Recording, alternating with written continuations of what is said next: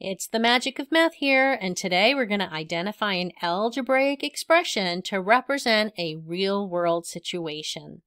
Here's our question today. We have a box that has a mass of 50 grams. Marbles will be added to the box. Each marble has a mass of 3 grams.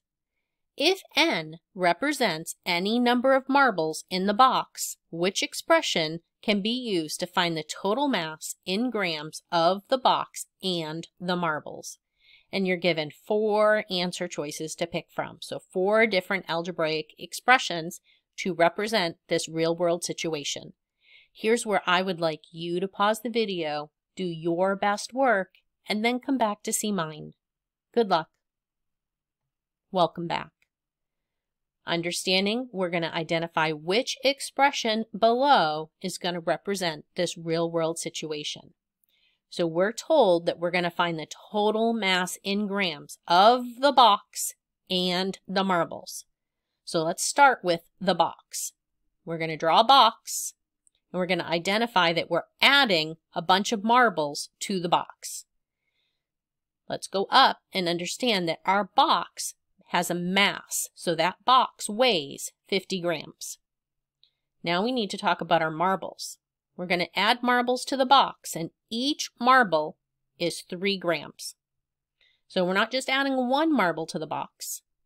We're adding n marbles to the box. So that means n is representing the number of marbles, but it's an unknown amount. It could change. It could be variable. So we're going to add the variable n, seeing as we don't know how many marbles at 3 grams apiece are going to be in there.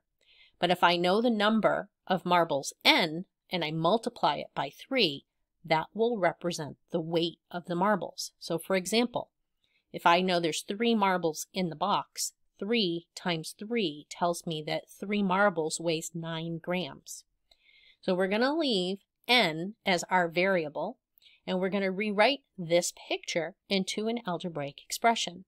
So we're going to take our 50, we don't need the grams because it's just a number 50, and we're going to add to it 3 times the number of marbles.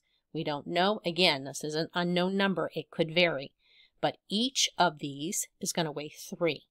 So 50 for the box, add 3 times the unknown number of marbles. Now we're ready to go look at our expressions.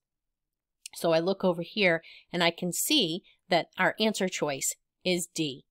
50 for the box, add 3 times the number of marbles. And there you have it. That is how you identify an algebraic expression representing a real-world situation. I thank you for joining me today at The Magic of Math, where we continue to master math one video at a time. Thanks for joining me today, and I hope you come back soon.